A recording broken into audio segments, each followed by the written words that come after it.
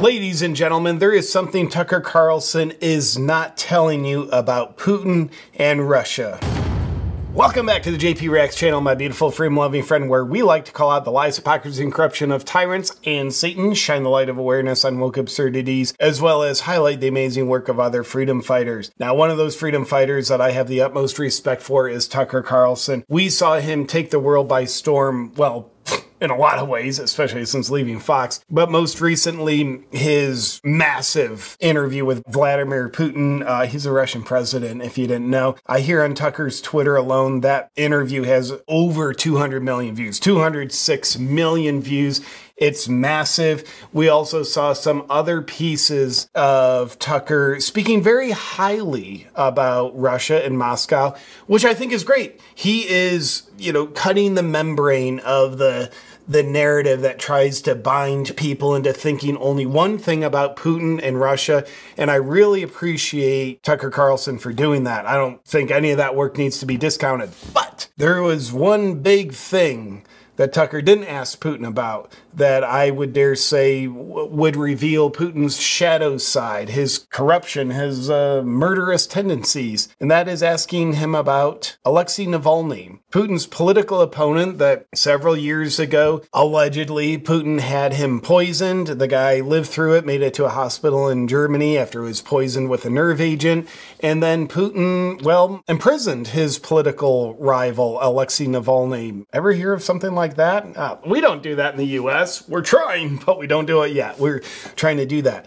So during the interview with Putin, I think that was like the biggest thing that needed to be talked about, but wasn't talked about. And then this, Justin, Alexei Navalny just died in a Russian prison, and there is no suspicion of this being of natural causes. It looks like nothing but murder. So let's get into it, starting with just a little bit more context of Tucker speaking highly of Russia, Moscow, and the subway system, which I think is great. Like, everything is not all bad. It's great. And I think for freedom-loving people, we want to hear truth. It's like, cool, like, tell me the truth. If it's great, tell me. And if there's bad, tell me that. And if there's both, tell me that. Let's hear a couple other good things that Tucker talked about post-interview that gives a good contrast to what he didn't talk about. What was radicalizing, very shocking and very disturbing for me was the city of Moscow, where I'd never been, the biggest city in Europe, 13 million people.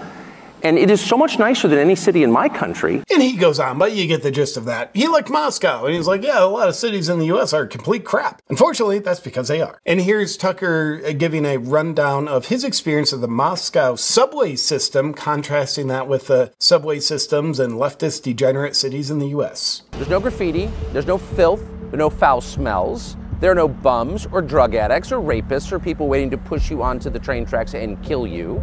Those are all good qualities of a subway system. And quite frankly, I believe Tucker. I'll take that at face value. Like, great, it's Moscow, Russia, they do some things better. But the big question that he didn't ask Putin was about his just barbaric tactics, his murderous tendencies that really appear to be true. Now, before we get into the gory details of those that are pretty darn interesting, I'll just say this, like, I don't blame Tucker. I'm not trying to like, Tucker is bad. It's like, no, I think Tucker is amazing. And if I was in Tucker's position, I would have also not asked Putin about this. Why? Because I would want to make it out of the interview alive. And I think Tucker has great discernment. I think he knows if he would have asked Putin about this, even if Tucker didn't fear for his life, but he probably should. But even if he didn't, asking Putin about something that Putin absolutely wants to pretend doesn't exist, the political persecution of his rival, who died shortly thereafter, the interview, that would have got Putin to like close up. He wouldn't have been nearly as open in the interview, I would suspect. And I think Tucker knows this. I don't think he's afraid to push anybody, but I think he's also smart. He knows, what do I need to say and what do I need to not say to get this person to open up for the biggest net gain? So here you'll see a video of Alexei Navalny, Putin's political rival, who was openly criticizing Putin, who apparently wanted to bring more freedom to Russia. And Putin says, well, not on my watch. We do elections here and you're allowed to vote for me. Not really anybody else. So here is Alexei Navalny on February 15th, one day before his death, which by all accounts, really looks like a murder. Now, you have to ask yourself, if Navalny just kind of died of natural causes in an Arctic Russian prison 1,000 miles north of Moscow, known for brutality on prisoners, you have to ask yourself, does this guy appear to be a dude who's on the verge of death? He died the next day. You can ask yourself that, but here's a clip of Navalny one day before his death / maybe murder.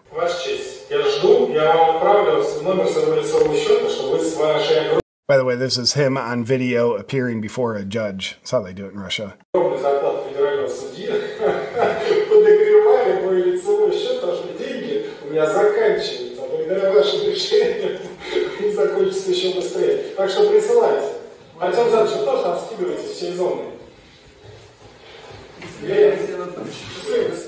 So a few of the details before we get to more of the details. And by the way, there's massive, I would dare say, political conflict around this, because I think in the wake of Tucker's interview with Putin, the right's kind of like, hey, there's a lot of Putin propaganda out there. We don't want to believe that. So maybe Putin's not such a bad guy. And the left is like, we want you to only think Putin's a bad guy. So now this looks like Putin is doing a bad guy thing. So the left wants to leverage it. The right's like, I don't know, maybe. So we're going to cut through some of the political narrative confusion, but here's a few details. One, Navalny was in a high-security Russian prison serving a 30-year prison sentence, crime basically being Putin's political rival. Russia's Federal Penitentiary Service said in a statement that Navalny had died after feeling unwell following a walk Friday. I bet he was not feeling well. Powerful world leader Joe Biden said about Navalny's death, he's both not surprised and outraged. To which the Kremlin responded, decrying what it said were absolutely rabid statements. So, you know, Russia's official narrative is, nah, he died after he was feeling unwell. You know, accidents happen. That's natural causes. Why is his body all bruised? Oh, must have had a cold. And another official statement, on February 16, 2024, in penal colony number 3, convict A.A. Navalny felt unwell after a walk, almost immediately losing consciousness. Why is his skull fractured? I don't know. The prison service for the Yamalo-Nenets region, where Navalny was moved, sent a statement on its website. Now, on such a contentious topic as anything about Putin, let alone the death of his political rival that he had imprisoned, which looks insanely suspicious. Personally, I want to see all sides of this story. I do with any story because I like to be a free thinker. I want to know which side, left and right and center, is saying what so that I can better make up my own mind. And especially on this story, that's why I'm now at ground.news. I love Ground News because it takes down the veil of deception that we typically get with the media, and it brings transparency because it tells you exactly where a story is coming from, what that media's bias is, and it lets you sort stories based on stories coming from left publications, center publications, and publications that have a bias towards the right. Because if you're like me, you want to know what everybody is saying, and Ground News lets you do it easily with transparency. Why? Because Ground News is not a tool that tells you what to think. Rather, it's a tool that adds more context so you can better make up your own mind and be a more free, sovereign, free thinker, which is something I strive for. And here on the news of Alexei Navalny, you see there's 547 stories, which you can click through and read each story from its original link. And before we get back to Navalny and the suspicious events around his untimely death, I also love the blind spot feature in Ground News. Here you'll find news stories that have little to no reporting on the left. I wonder why. What don't they want you to know? And same thing for the right, but I'm always more interested. What is happening that the left is absolutely not reporting on? So for example, you can find one story is Biden narrowly avoids fall after losing balance on Air Force One steps. Again, why doesn't the left want you to know that? He's definitely strong and fit to run in 2024, isn't he? Don't run that story. And if you're like me and you too want to move past the deception in the media so you can stay fully informed, then go to ground.news/JPReacts. Subscribe through my link for less than $1 a month or save 40% off unlimited access for this month only. And you're not going to be annoyed by ads on Ground News,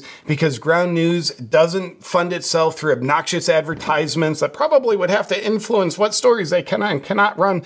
No, Ground News is for the people, by the people. It is subscriber funded. So go to ground.news/JPReacts so you can stay fully informed and do your own thinking. From Ground News, I want to take a look at this. UK sanctions 6 officials at Russian prison where Navalny died. Now, obviously there's a narrative that says Putin is bad. Cool, I do think he does bad things, but it makes me wonder, okay, Navalny dying, probably being murdered, probably at the order of Putin. Is this being set up as just pure propaganda, or did it actually happen and it's now being leveraged by the rest of the world that's trying to keep this tight narrative, everybody thinking Putin's bad? But nonetheless, I don't know, but UK sanctioned 6 officials at Russian prison where Navalny died. Sanctioned them! UK Foreign Minister David Cameron said Wednesday that London had imposed sanctions on 6 officials at the head of the Siberian penal colony where Russian opposition figure Alexei Navalny died. Those responsible for Navalny's brutal treatment should be under no illusion. We will hold them accountable. The sanctioned individuals will be subject to freezes of any UK assets and travel bans. By the way, they were also talking about sanctioning and travel bans on Tucker Carlson. Here's where the plot thickens. This source I found from Ground News. Alexei Navalny killed by KGB trademark punch to heart, human rights campaigner claims. The jailed Russian opposition leader was reported dead by Russia's prison service on Friday, though few details have so far been released about his cause of death. Authorities have told his mother she will not be able to see his body for another 2 weeks while it's being held for chemical analysis.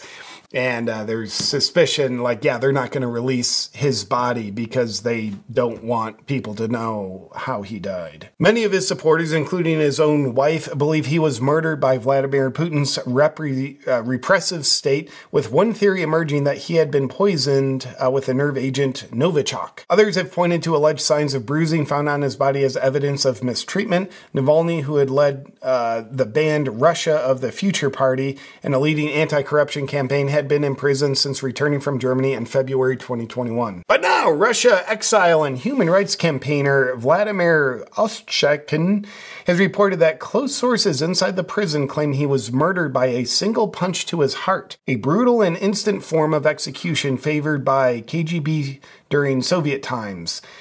He told the Times, "It is an old method of KGB's Special Forces Division. They trained their operatives to kill a man with one punch in the heart." It's kind of like Kill Bill stuff.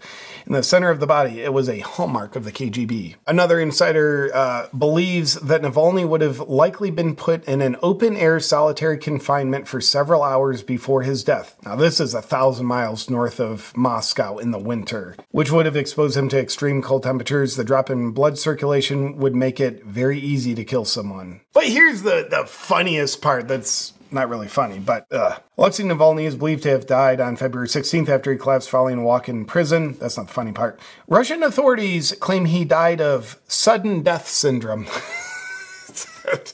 What did he die from? Sudden death syndrome. With all that's going on, you know, the sides of the political aisle and the media that, like, yeah, you know, like Tucker's side of like Putin might be a bad guy, but like, here's some good about Moscow and Russia. And the left is like, there's nothing good about Moscow, Russia, or Putin. Bad. Let's stand with Ukraine harder. There's a book you can see here. It's called Red Notice by Bill Browder. I read this a couple years ago, and it's a true story. It's just like a biographical or autobiographical experience. This guy, Bill Browder, he's an American investor who went over to Russia for investing purposes, lived there for a long time. And the story takes a dark turn because one of his financial partners got thrown in prison because they were starting to uncover and expose high levels of corruption with Russian oligarchs, tracking back to the Russian state and Putin.